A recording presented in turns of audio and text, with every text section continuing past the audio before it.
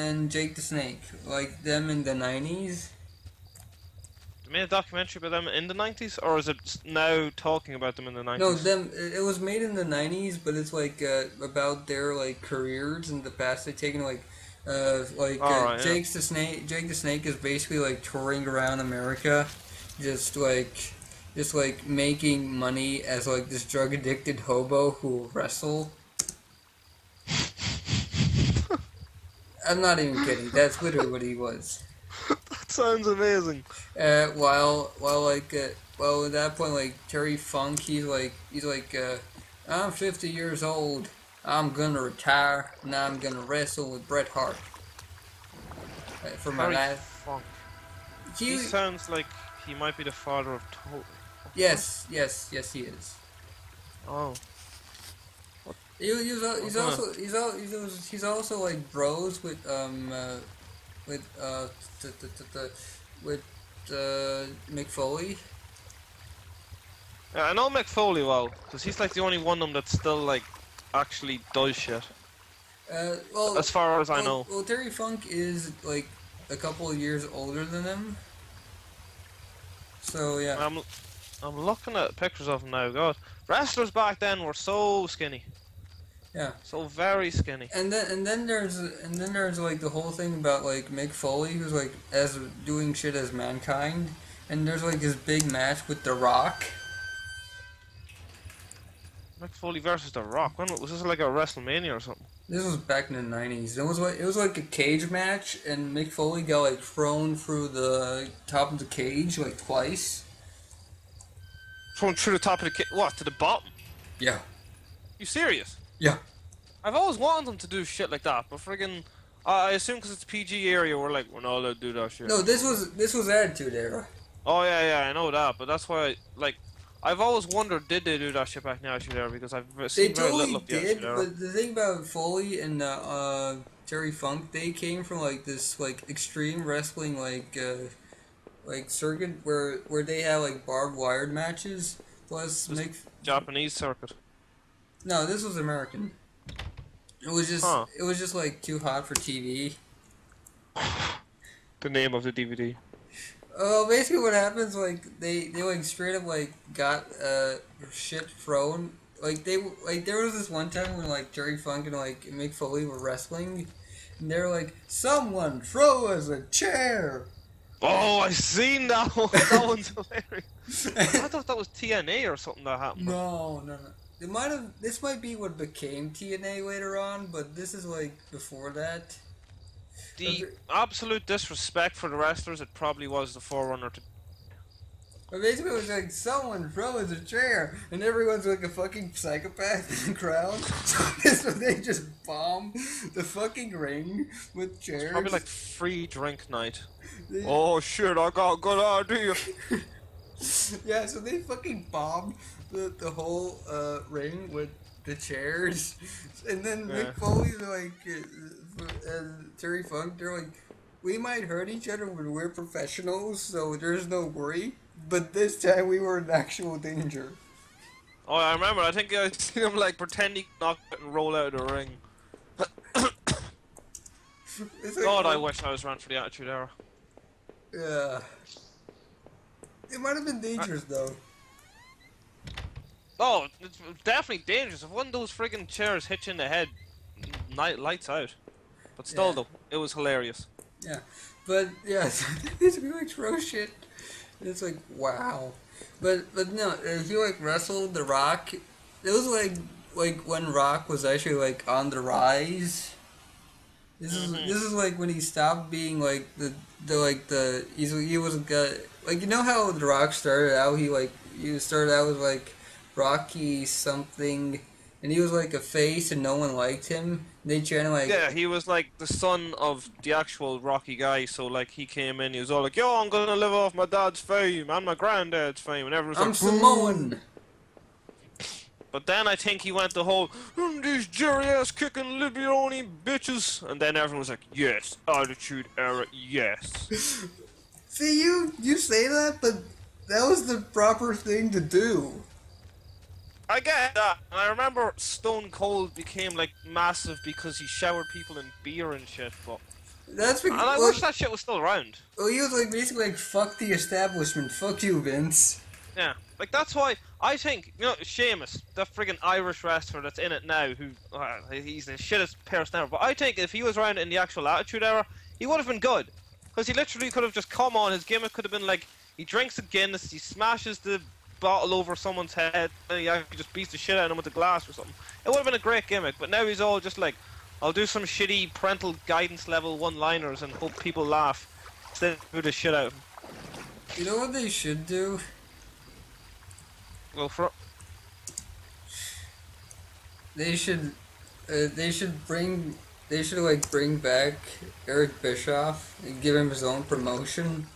Oh Jesus, no! God, he is like the stupidest writer I've ever heard of in my life. Like that storyline where he's like, "Yo, let's have a storyline where we admit wrestling's fake and just hope people forget by the next week." I mean, what an idiot! You know, there's actually like people have like known that for years before that. Oh, I know people knew, but And it's kind of like. And I'm sure that like pretty much all the fans who aren't like a couple of years old, they all know that Oh wrestling. yeah, I remember when I was like they're- 8 knowing it was all fake. See, But still, see you the don't thing want them about to come out so and say so so for me the thing is different. I never actually watched wrestling as a kid. I only knew who Hulk Hogan was. That is because he was like the most famous guy ever in wrestling. Oh yeah.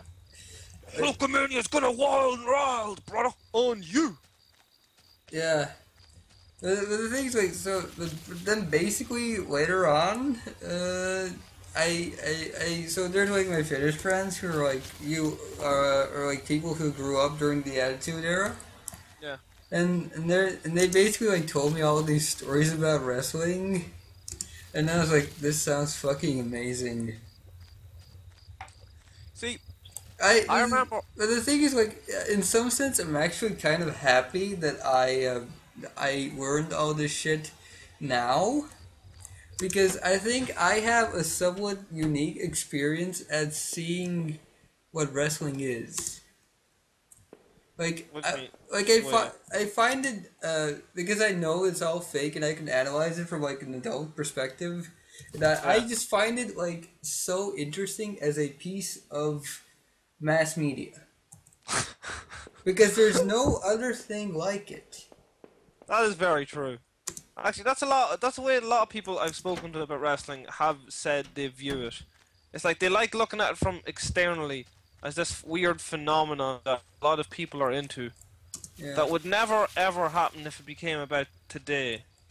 If you know what I mean. Well, the thing is, I watched like about like the origin of wrestling.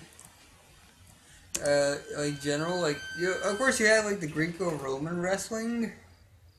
But then actually like the wrestling we know, it actually started out from the circus. Oh yeah, sure. People are saying Vince McMahon, he's like a carny or something. Uh, him no, but You sure he's not? I'm pretty definite he's one of Vince those redneck carnies. Yeah. Vince himself no, his grandpa though. Oh, grandfather was. Oh yeah, but no, it's like no, he wasn't a carny. It's more like he was like a guy who runs the carnies. But the thing, even that, Oh, I gotcha. like the thing about the McMahons, as far as I understand, the McMahons themselves were not actually wrestlers; they were promoters. And Vince getting in the ring was like the necessity of the business he's created. Probably a necessity of people hating him so much. Well, but the thing is, like, he's sort of like, that's sort of like the one little thing I respect him about is the fact, like, they want the ultimate villain, they want the establishment, so I will be the establishment. That's very true. I agree with that.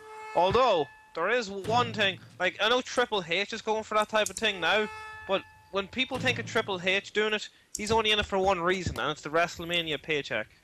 So he comes out like, yeah, I'm the big villain, and I'm gonna take my $2 million I get from WrestleMania and walk away happy. Eventually, Vince is gonna retire, and I'm No, probably Vince has retired. no, it's like from the business entirely. Oh, well, he says he has, but he's obviously still there in the background Well, yeah, giving but I shit. heard like wasn't it like a year or two ago where like there was this whole like goodbye Vince thing, Yeah, and then like he just shows up as like he Mr. was. McMahon, and it's Yeah, like he was there at Raw 3 weeks later, and people were just laughing. oh Vince, Vince equals. Probably just remember, Jesus, I hate my wife. I better go out to wrestling this week. Cause he spent like what, 30 or 40 million trying to get her into I don't know what they call those spots in the American government. Congress, Senate. Senate, yeah. I don't know what you call the actual position. I know what you call them here in Ireland and England, but in America I don't know what to call it. Yeah, I've actually been watching House of Cards. I've Yeah, seen the first 2 episodes of that. Pretty good. I saw like the both seasons. Like the second one just went up. Oh Uh, yes. the thing is, like, I sort of know how the American government is constructed, but not really. Like, I'm like, what is the difference between Congress and Senate? Pretty sure Congress makes the bills and the Senate passes them. I think. I don't have a clue. Yeah, but then there's something about Secretary of Defense. Is that like Minister of Defense or? Yeah, I'm pretty sure that's just Minister of Defense, but America's gotta be different from England. And then there's like shit about like there's something called a whip. A whip.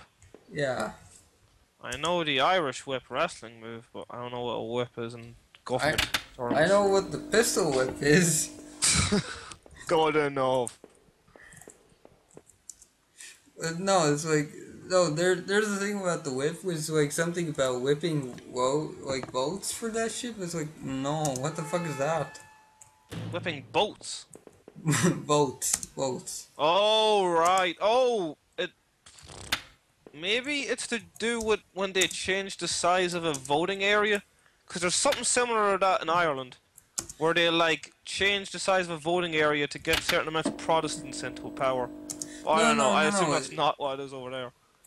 No, it's like it's something about like the one who like gets like Congress votes or some shit. But it's like I don't understand if whip is like an actual title or is that like some sort of like inside baseball term for it. Actually, baseball is a lot of American shit over there.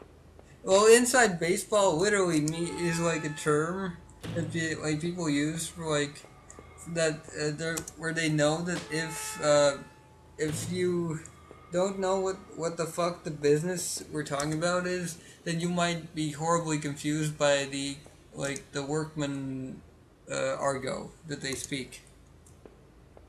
Yeah. So what? They just use baseball terms. Well, yeah, because like well, the same thing like goes for like fighting games. Really, like if you watch like a stream and then you listen to the commentators without knowing what the terms actually mean, it's like what In fairness, OTG? it's What, pretty much the whole time. OTG? He's like, he's salty. That nigga's salty. Jesus, that kid's salty. Look at them salty tears. I think salty is like what you can like actually quite easily pick up on. Oh yeah, that's like as soon as I heard it, I was like, oh yeah, he's pissed off, salty, grand. The saltiest.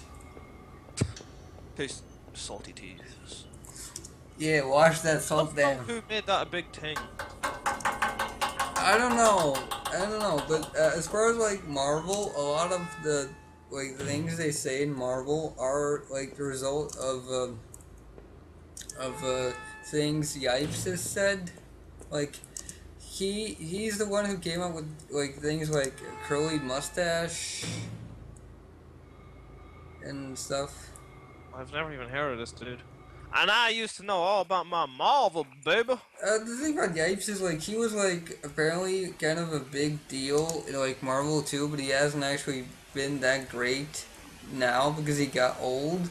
But he is like one of the best commentators. Well, is he still commentate for it? Oh yeah. Well, I don't know. All I know from the No, wait, that isn't even a Marvel. The only commentator I remember is that really weird big guy that looked like Lord